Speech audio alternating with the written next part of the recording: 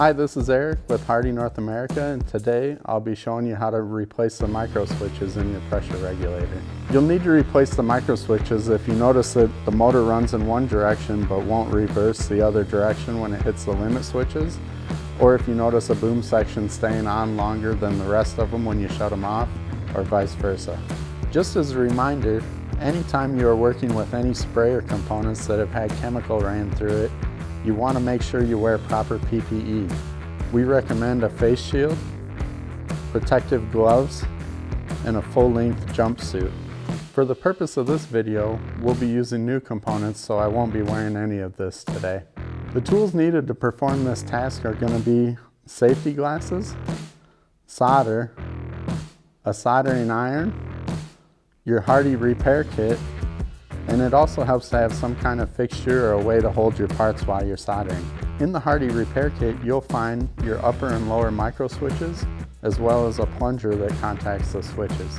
First, you'll want to remove the motor housing from the pressure regulator assembly. If you have questions with that process, refer to our Part 1 video. The kits come with wires pre-installed onto the micro switches. We'll want to remove those before we install it into the motor housing.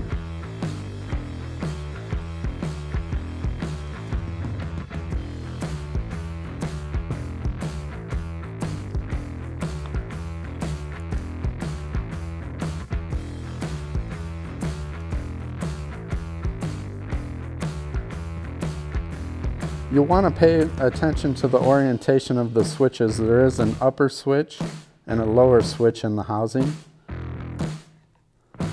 We'll remove the first switch and desolder the wires.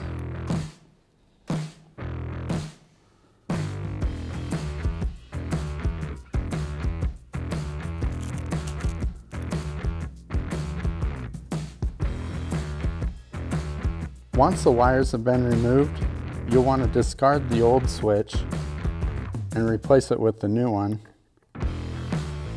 and then solder your wires on.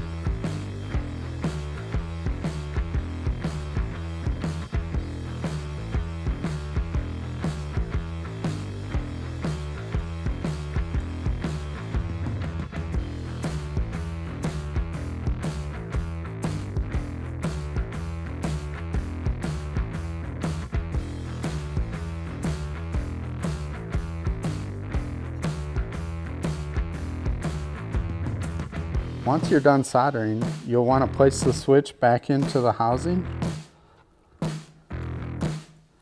You'll want to make sure you have the orientation correct with the upper and lower switch. Both micro switches will need to be replaced. The process is the same for both the upper and the lower micro switches. That wraps up our how-to video on replacing the micro switches in your pressure regulator. If you have any more questions, please contact your HARDI dealer. Make sure to subscribe to our channel and see any future HARDI Academy videos. Thanks for watching.